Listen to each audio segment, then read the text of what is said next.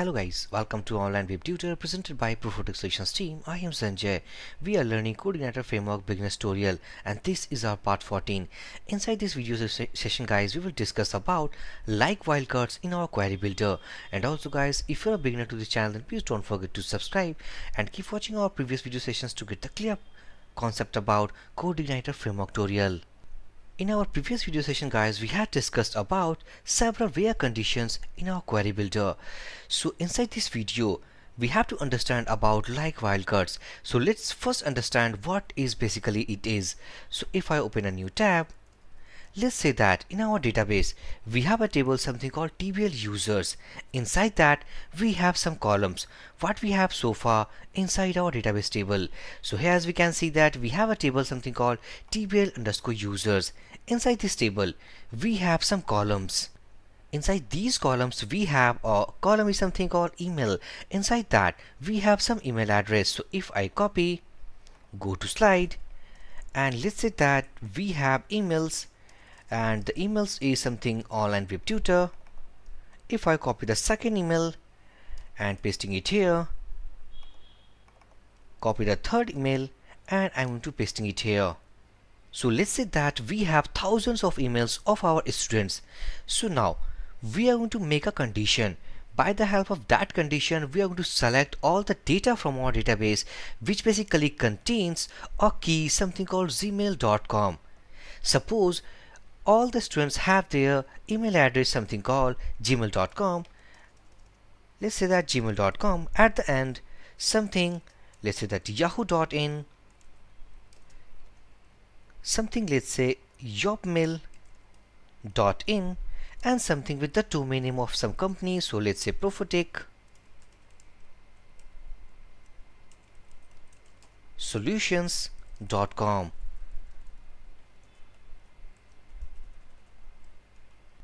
So let's say that these all four names basically attached with any of the email address at the end. So now we want to select all those data from our database table which basically contains yahoo.in or let's say gmail.com. It means that if we have record something, let's say that Rahul at the rate, let's say that yahoo.in, we have email address something here, and now we are going to make a condition. Condition is that select all the emails from our database table which basically contains gmail.com.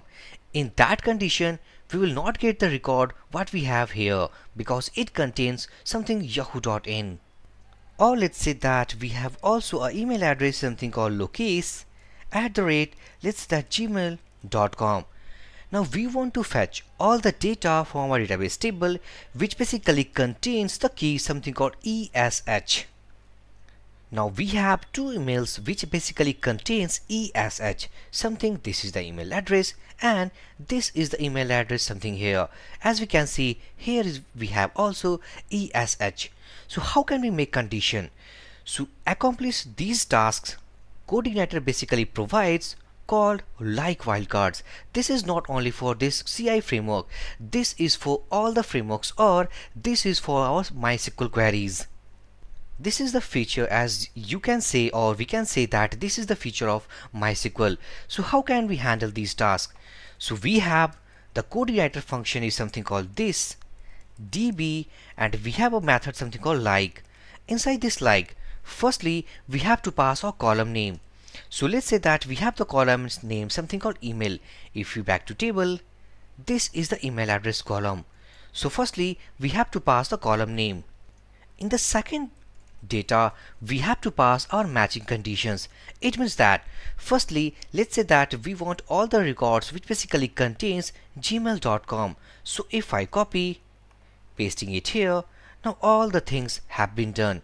It means that behind the scene CodeIgniter generates the query something called where email something called like, and inside single quotes it will put 2% symbol, and inside this it will put this gmail.com inside here, and also attach let's say escape single quotes, and this is exclamation sign.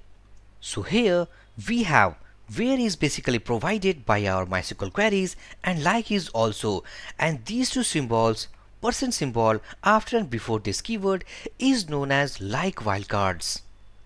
So by generating this query behind the scene, it will basically fetch all the data from our table which contains gmail.com at the end.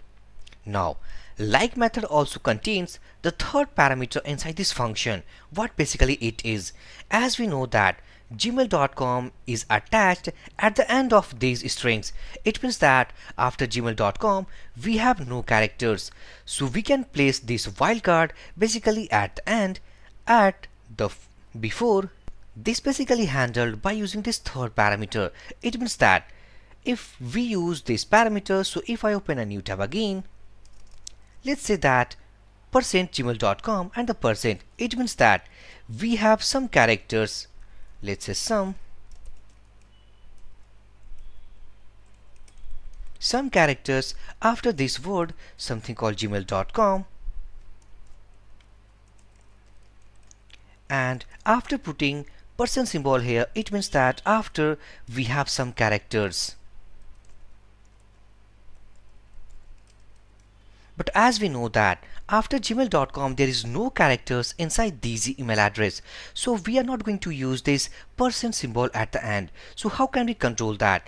So by putting our third parameter inside this function and something called we have, let's say that before. It means that like method puts this wildcard only at the front. So how can we generate this query behind the scene?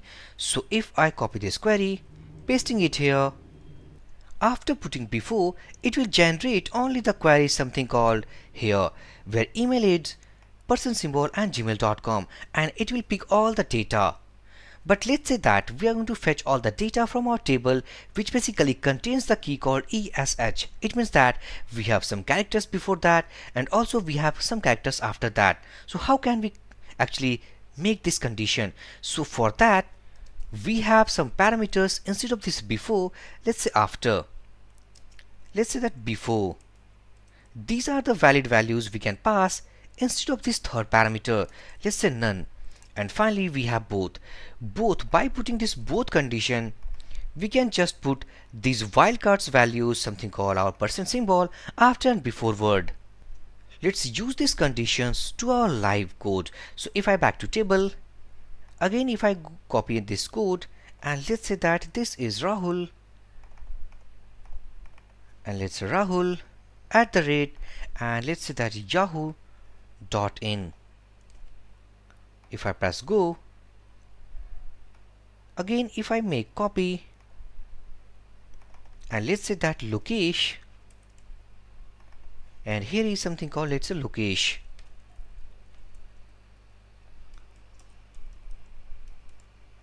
@ let's say gmail.com. So if I press go, so these are the columns basically we have inserted. So we want to fetch all the data which basically contains gmail.com. So back to our queries. Now as we can see, if I copy this controller route, go here, pasting it here, and it will give all the data what basically conditions we have provided in our last video. So if I scroll down, this is basically the method is called. Now inside this method we are going to modify our conditions. This time we are going to use our like wildcards. So if I comment this where in, back here again, reload this page, it basically gives all the data what we have in our table. Now back to editor, we are going to filter all the data by gmail.com as the keyword. So let's say that this db, here we have to use called the like, and the firstly we want to compare with this email column, and the value we have something called gmail.com. So by default it will put our % symbol at before and after the word. It means that behind the scene it will put both these symbols before the word called gmail.com, but this time we want only at the before position because this word is itself as the end of the word. So it's put it here. So here we have to put called before. So save this file, back to browser, reload this page. Now all the data we got basically contains gmail.com at the end.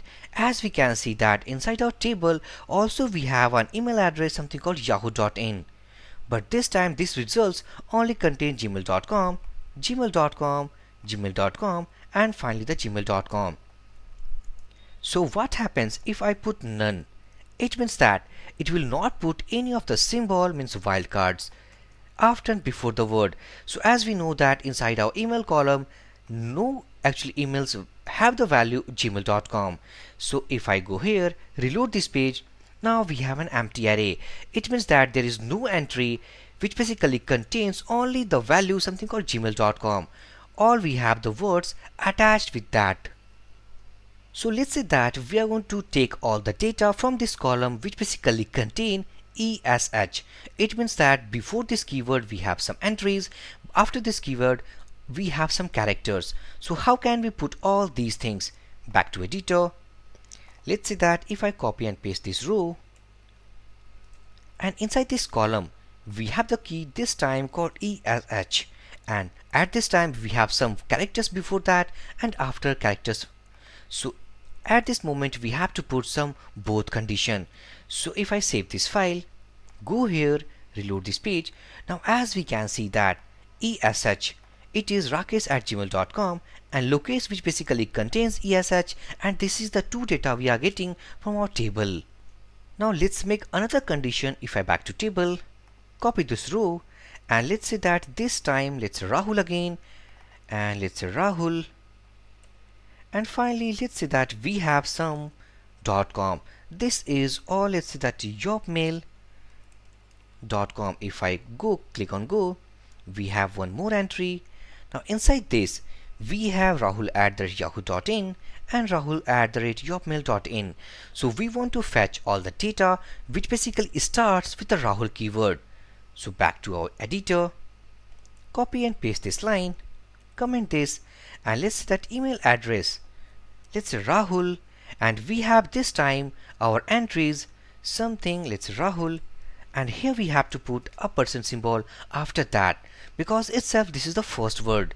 So let's say that it is after. So if I save this file, go here, reload this page, now we have two data. So basically guys, this is the video session about like wildcards. If we back to our slide, now open a new tab. Let's say that we have made some condition, let's say this db and the like, and let's say that here we have something called name, and we want to take all the value which basically starts with that, and we have put it something after. Again I'm copy paste this row, and let's say that this time let's say email is something what we have, let's say temp, or let's say that instead of this let's say gmail.com, and we have to put it something called before. Now what will happen? These two lines basically concatenate by using AND operators. This is basically AND operator. So behind the scene what we have, where, let's say name, like, inside the single quotes we have put after. It means that Sanjay, and this is the person symbol, and finally we have something called escape, single quotes, exclamation sign, and all these two lines concatenate using AND operator. This time let's say email, like, inside this we have put as before. It means that person symbol right here, and also let's say that gmail.com, and finally we have to concatenate with this escape parameter something called exclamation sign. So the concept is that if we write multiple like conditions in our query, then it automatically concatenate all these queries by using this AND operator. So how can we get rid of that? We want to put, if I copy this line, pasting it here, we want to make this query something called OR operator. Means we want to concatenate these two conditions by using this OR operator. So how can we achieve that? This is simply, we can put, let's say OR underscore like. Firstly, the first line which automatically generates this line, and OR like basically attach your like parameters like query by using this OR operator. So this is all about guys about like wildcards in our CodeIgniter Query Builder series. So if you have any query inside this video session guys, then please drop your comment. I will give my reply as soon as possible. So for this video session guys, thank you for watching. Have a great day.